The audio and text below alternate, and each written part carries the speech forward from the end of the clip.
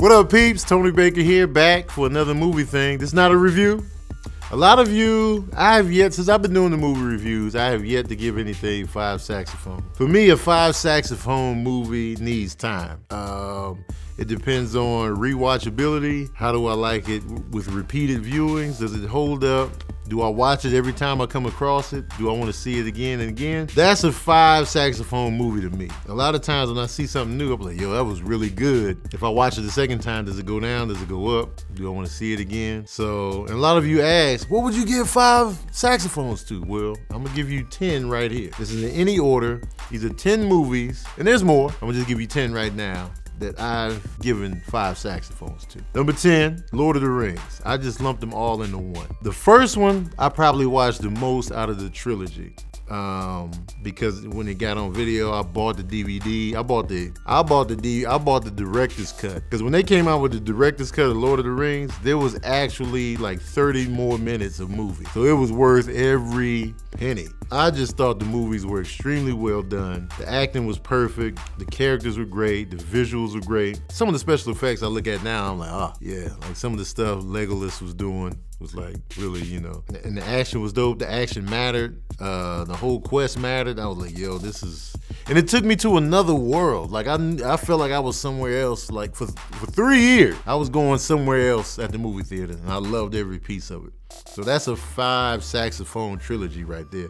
Lord of the Rings by Peter Jackson. And here's the thing, like Lord of the Rings was so, like I was excited about the Hobbit series. Here's one thing I deflated on about the Hobbits. The thing I didn't like about the Hobbit was everybody was little. Everybody, the whole squad was little. I don't know what, it just took me out of it a little bit, action-wise. Everybody was little. Hobbits aren't action people. Like when you see a Hobbit fighting, you're not really like, you're just kind of like, oh, okay, oh, yeah. You know what I mean? Like a dwarf looks more solid and rugged, okay, the dwarf. But like the whole crew just didn't have that rugged edge. Like, you know, the dwarf in Lord of the Rings, he had that rugged edge. He was like, yo, he was dope. With the axe, he's like, my axe. It was like, I feel like they didn't have any of that in the Hobbit movies. And the special effects in the Hobbit were worse than Lord of the Rings. They should have been better. I don't know what it was, it just didn't. The Hobbits were good, but they were nowhere near as good as Lord of the Rings. I don't know what it was. But anyway, number 9, and again, this countdown is not in order. I'm just counting down because I just do countdowns. Number 9, Friday. Ice Cube and Chris Tucker. Friday is a movie I have seen 15 times minimum. It got funnier every time I watched it. It's so quotable. Almost everything in the movie is quotable. Everybody who's seen it and liked it knows the quotes. It sticks with you. Anytime it's on, I look at it. I still laugh at it to this day. It came out in 1995. It's still funny. It's just one of my favorite movies, man. I remember watching it over and just dying laughing.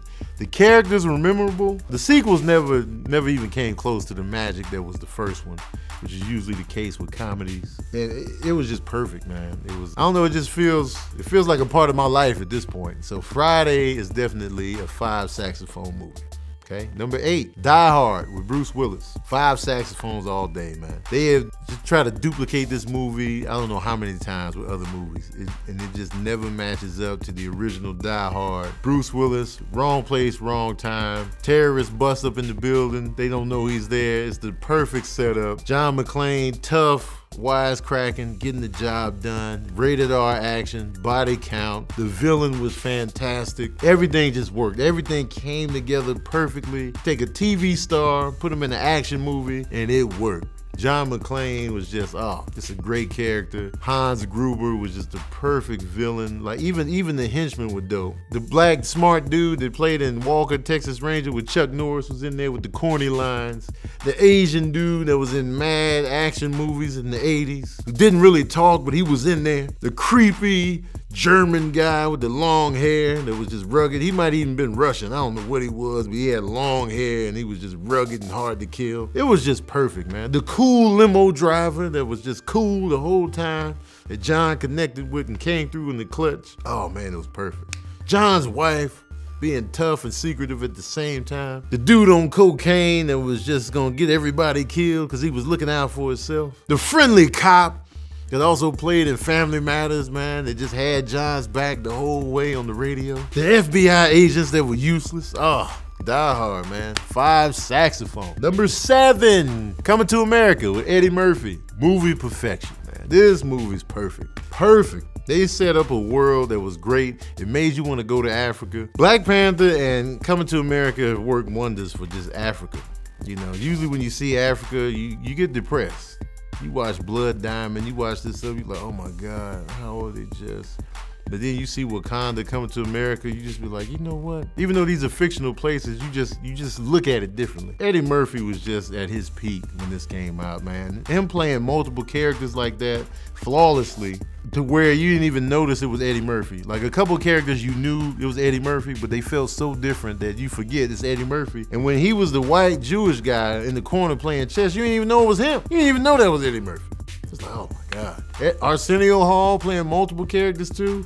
Everything was just flawless. The cast of characters were great. The culture, the picture they painted. James Earl Jones is his dad. Oh my God. James Earl Jones is just classic by itself. It's a movie that I will watch anytime it's on. The dude falling down the steps to avoid paying rent is my guy. He was like, don't be pulling that falling down the stairs. Your rent's due.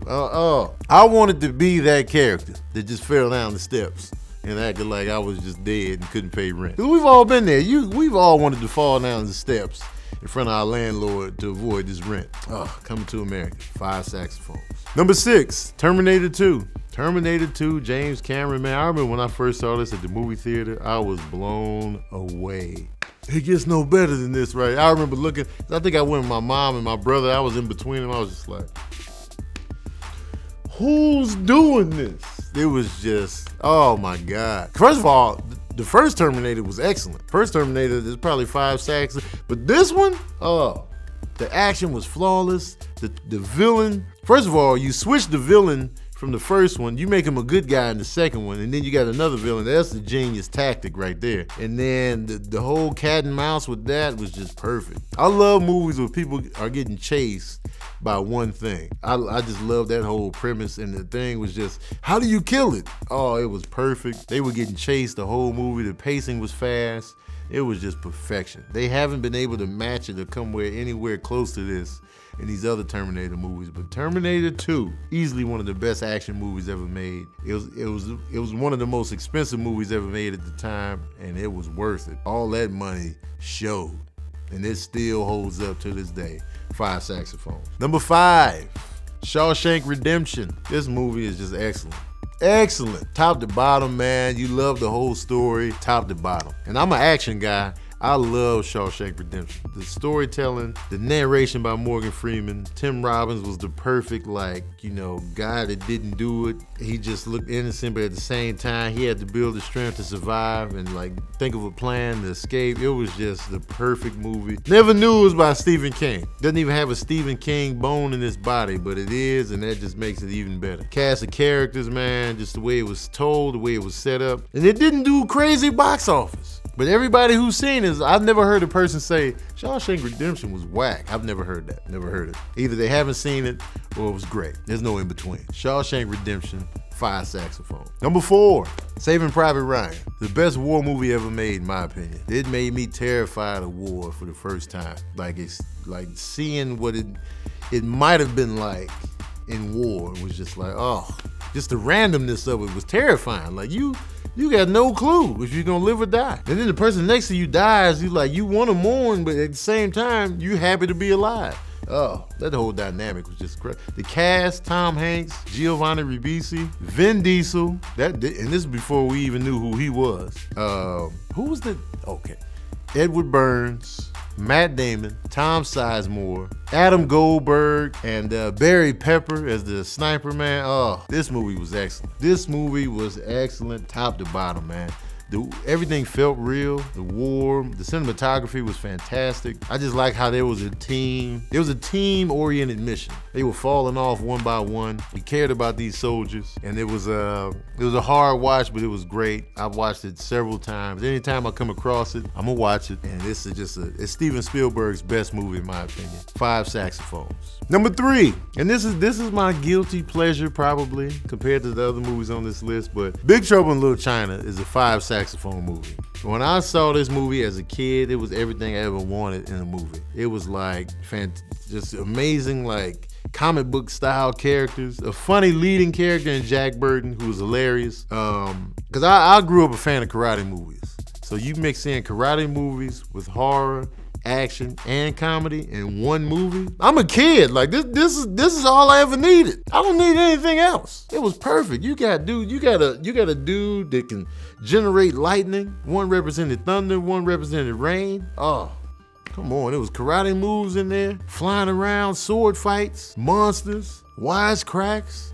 Oh, man. And Kurt Russell was perfection. He was perfect in this movie as a truck driver that didn't sign up for this. He did not sign up for any of this. All he wanted was his truck back. It's one of my favorite movies of all time. 5 saxophones with Big Trouble in Little China. All right, number 2, Goodfellas. Martin Scorsese's little mafia epicness. All right, first of all, I know, Godfather is a perfect movie as well, but Goodfellas is the one that's more rewatchable.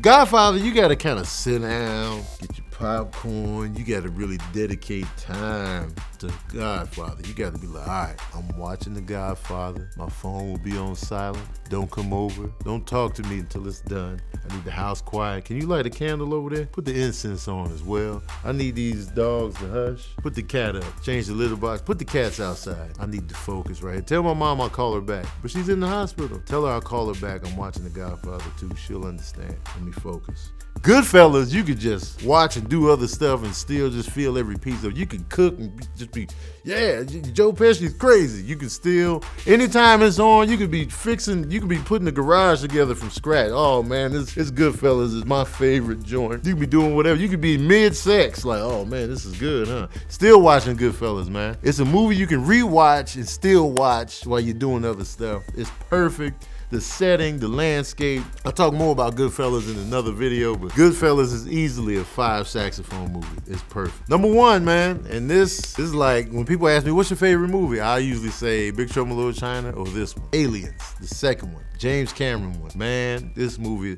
Sigourney Weaver as Ripley is one of my favorite characters to ever grace movies. I love Ripley as a character. She's feminine, she's vulnerable, tough, smart, all of that. They don't make her overly tough. They just keep her like, I'm scared, I don't want to do this, but I'm gonna get it done just to survive. Oh, perfect character. Now she's out here with the Marines. Whenever you send a team of Marines in to do something and all hell breaks loose, that's the perfect setup. It's the perfect setup for any movie. Usually people fumble the landing, but when you start out with that core, we're gonna send a team in to do this. All you can do is mess it up from that point on. But you start with that core, and then James Cameron nailed it, man. The action, the aliens themselves are terrifying. Like, this movie scared me when I was young. I was like, oh, I can't sleep after this. Because the aliens are terrifying. The aliens don't have any personality. They're not talking. They just kill you. That's it. If they don't kill you, they impregnate you, or they just hold you hostage until you get impregnated. That's all they care about. There's no